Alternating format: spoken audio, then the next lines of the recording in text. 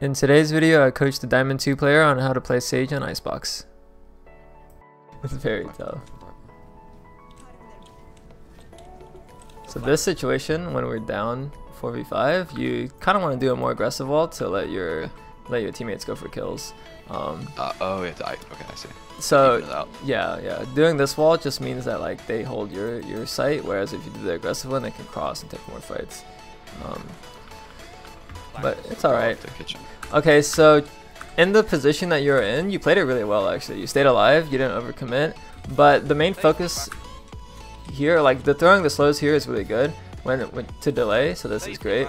The arena calls, I'll tell you when they cross yellow, and you can kind of tell just from looking at his sight line here on the minimap. You should only be looking at your minimap at this point and trying to time your swing off of his contact.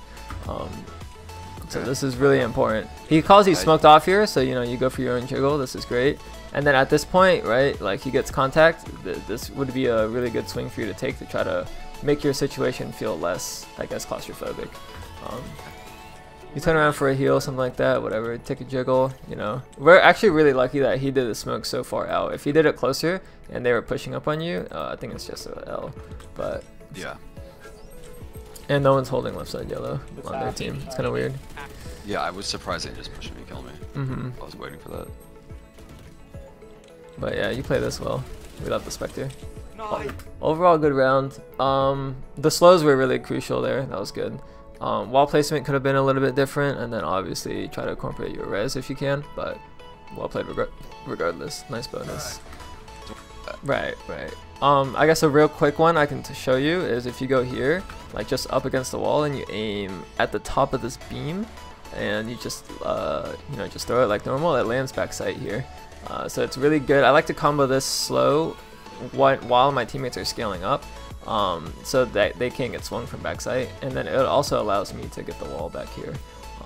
So a little nice lineup. I find that just having like a couple of lineups on this map feels really nice with your slows. Either the initial slow or the double slow here, but I will always do this backside slow when I'm scaling A, so I can make sure I can get this wall down.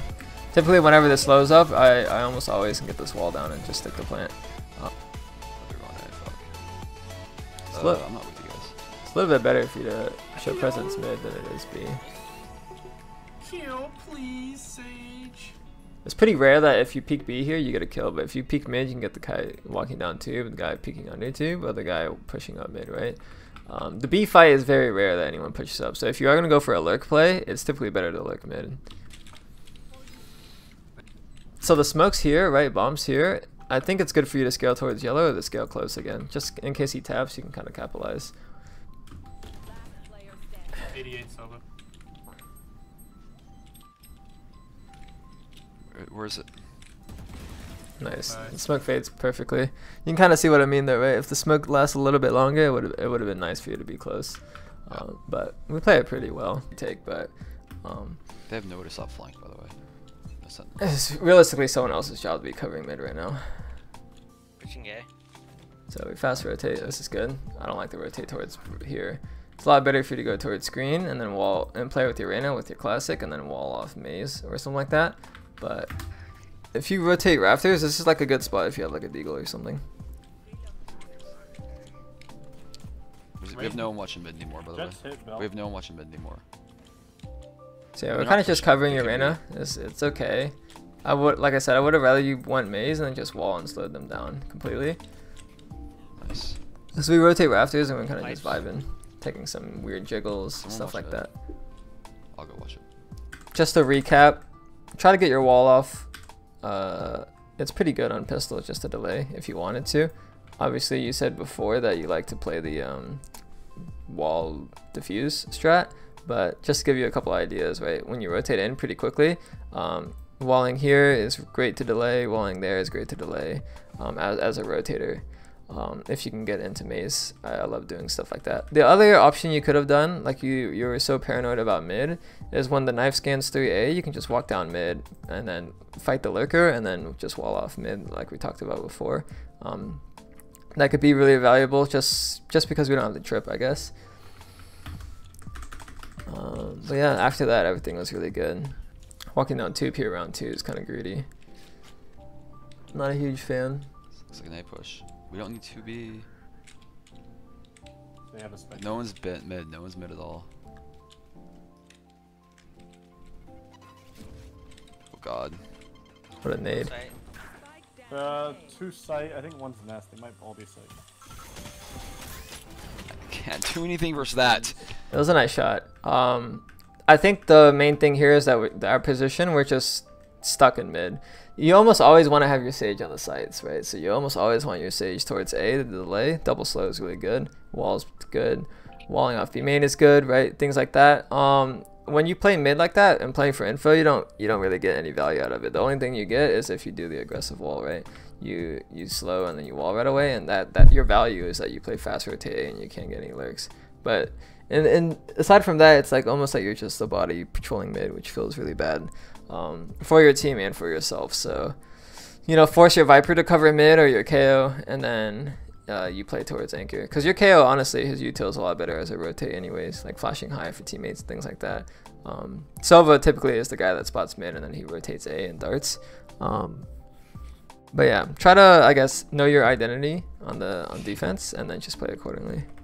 And pretty well. So first things first, obviously we were late to A, but in an ideal world, you probably start right side site, or I guess left side in our POV, break dart, fall back, and then play towards maze. But you know, we don't get that done since we're out late. Once they start scaling like this, you hear this. Obviously the gen wall is good. Doing it like this is a little bit better than the diagonal one.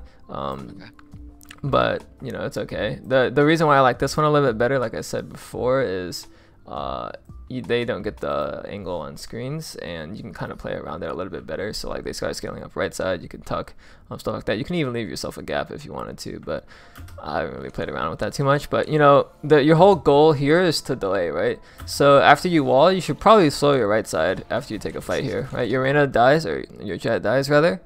Wait, who's this? No, this is Chamber. Yeah, you should probably just throw your slow here, and then you can just hold the slow. Especially after this guy dies, this would be even a better slow here.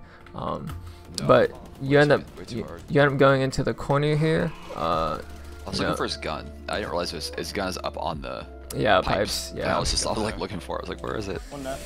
That was good though. Wait, this guy just insta lurks up mid, but fuck it. That's the one round we don't play mid. He lurks mid.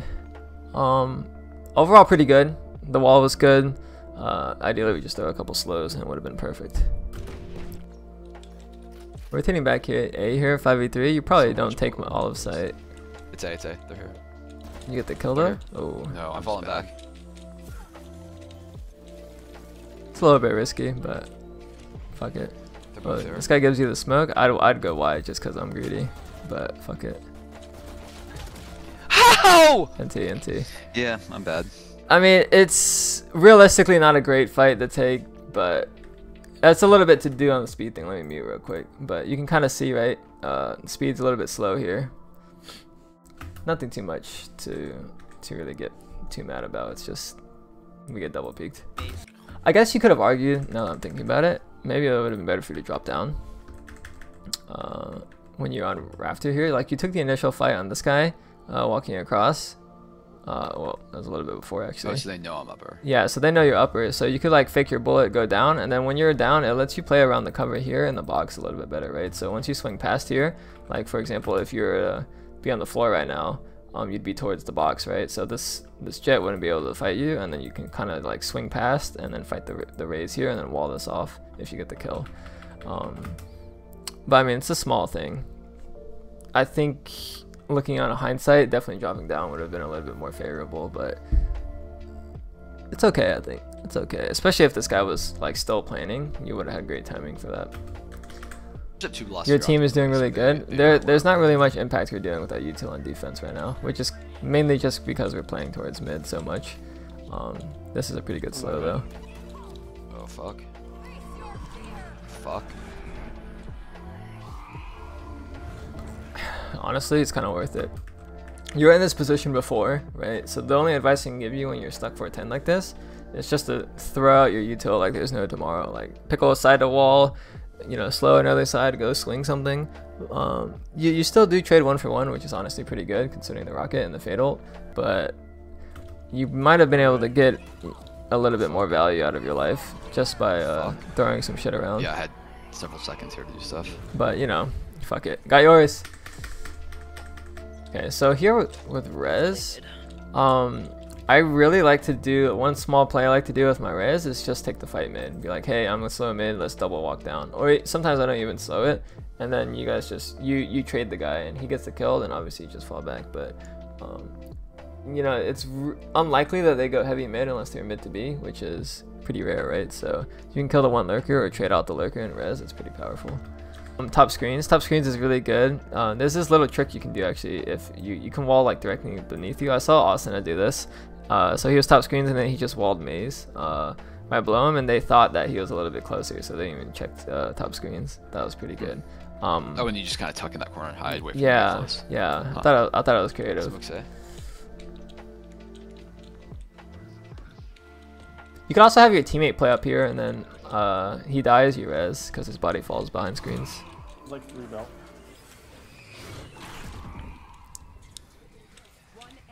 Oh my god, you guys are so good. What is going on? You just get double fade bit. That was a loss this round. Okay, so defense, nothing too much, right? We didn't really get too many